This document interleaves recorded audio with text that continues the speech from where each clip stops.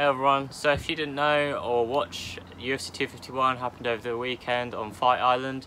It was an incredible card, but I'll be talking about my favourite fight of the night, Petr versus Jose Aldo. I'll be breaking down the techniques and tactics used within this fight. So I'll be bringing in my brother to help me out with the pads. Satoshi. So yeah, hope you enjoy it. So I think there were three main aspects to this fight. It was the stance switching, so kind of like the footwork aspect, combination differences, and also the tempo and pace difference between the two fighters. I think these three aspects were the main things that separated these two in this fight. So talking about stances, they both stood in orthodox for the first couple of rounds, and they were pretty much within each other's range, so they were about a fist distance apart, and most of the time maybe even closer, so they're very close together, and this meant that Aldo was able to get off his leg kicks, but unlike usual, he was kind of throwing them very low as the trend is going, calf kicks. And this forced Jan to swap stance into southpaw in the later rounds to stop his leg getting picked apart. However, before Jan was forced to change stance due to the low calf kicks, he was getting an effective right hand off, and this because he was closing in distance, not just with one jab, but with two jabs, and then across at the end. So he would follow Aldo in, double jab, and then cross.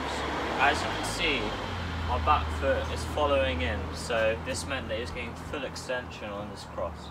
It's double jab, cross, and his back foot kind of followed his punch, and later this paid dividends as he changed into southpaw and did this.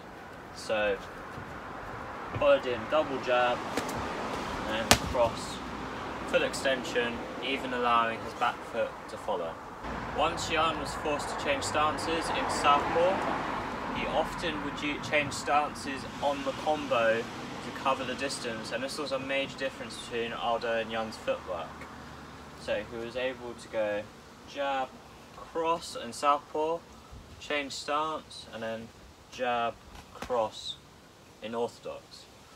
Holloway does a similar thing, and this also was a problem for Aldo, but Jan was proper putting power into these punches. So he would go jab, cross, let the left hand lead the step, and then jab, cross in orthodox. So one more time.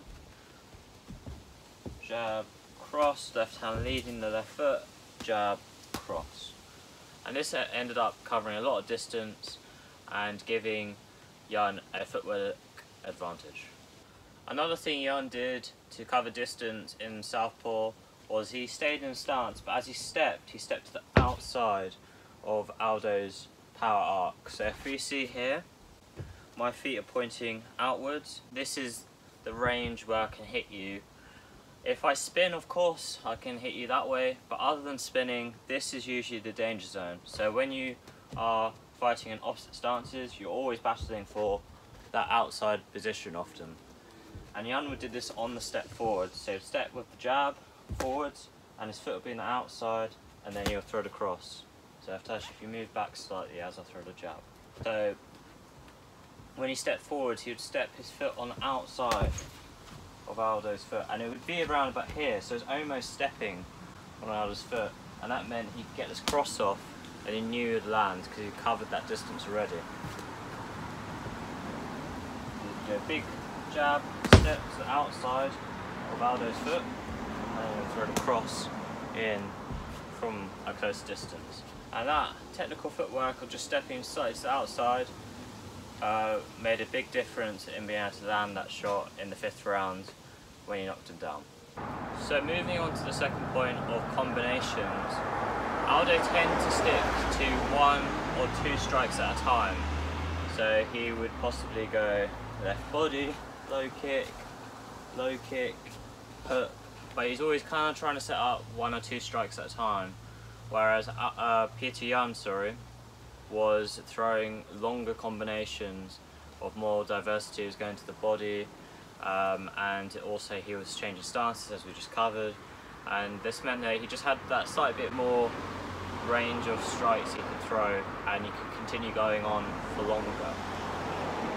once he got in southpaw, one cool thing he did was, Jan's hands are usually quite high, but then Aldo was getting him with the body shot. So then what Jan did was he threw the body shot in, and he would counter off of that.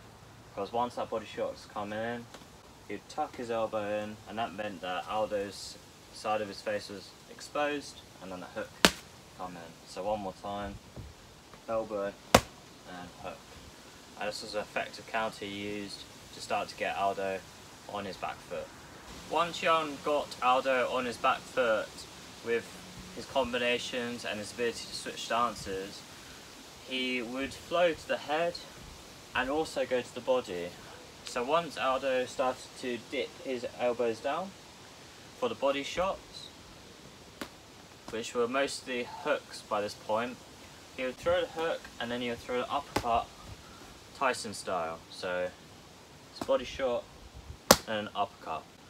The reason for this is if Aldo's arms are starting to drop, but also if they're starting to go wide to tuck the elbows in, as we just discussed, this leaves an opening through the middle. So let's say this side comes down, there's now a gap in the middle for that uppercut. So you've got the body, the elbow goes aside, and then you've got the uppercut after. And obviously Mike Tyson's one of his favourite techniques. So you go body, and then uppercut right through the middle. The final point was the pressure and the pace of the fight, basically. So as the fight went on, Jan started to pick it up and put more pressure on Aldo, and Aldo started to fade. And there were several reasons for this. One, it might be due to cardio, but the second thing is Aldo likes to hit and then have like a little break, hit, and have a little break. So it's an explosive kind of fighting style. So if he's here, he might throw a hook, a low kick, hook cross or something. But he's doing this and then taking these kind of mini breaks in between to regroup and then fire off again. Whereas Jan, late in the fight, wouldn't give him this time, similar to what Holloway did in their fights. He would start to just keep going, and this just didn't give Aldo the time to regroup and throw shots how he would have liked to at his own tempo. But as you realise, in rounds 2 and 3, he was doing quite well at controlling tempo when it was just 1-2 or 1 and then move. But the minute it became more of a combination and the pressure got increased, Aldo started to will onto that pressure. Furthermore, Aldo does like to come forwards, he likes to attack, and he wants to initiate the exchange. Often if Jan would initiate the exchange, for example when you did the jab cross, or the start off with double jab cross, and then you got jab cross swap, jab cross, this meant that Aldo was on the back foot, and on the back foot Aldo wasn't quite as effective as offensively going forwards.